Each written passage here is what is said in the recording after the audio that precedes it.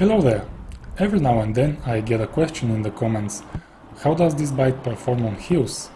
Trying to answer this question is always subjective, so with this video I will try to reduce some of this subjectivity by sharing with you some data about this particular hill right here. But before we do that, let's quickly go over the specifications of the bike. The bike is a 29er, motor is 500 watts geared hub motor, battery is 36 volts and rider weight is 92 kilograms. And now about the terrain. It is a decent hill for an urban environment. Elevation change is 60 meters, total distance is 1.1 kilometers, which makes about 5.4% average incline.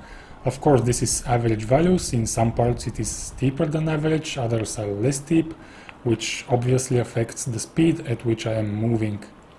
But before we go into more details about average speed, let me say that I rode this hill twice. The first time I was using electric power only. I was not helping the motor at all with my legs.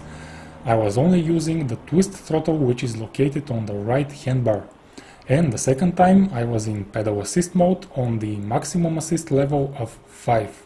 Okay, let's compare the results, shall we?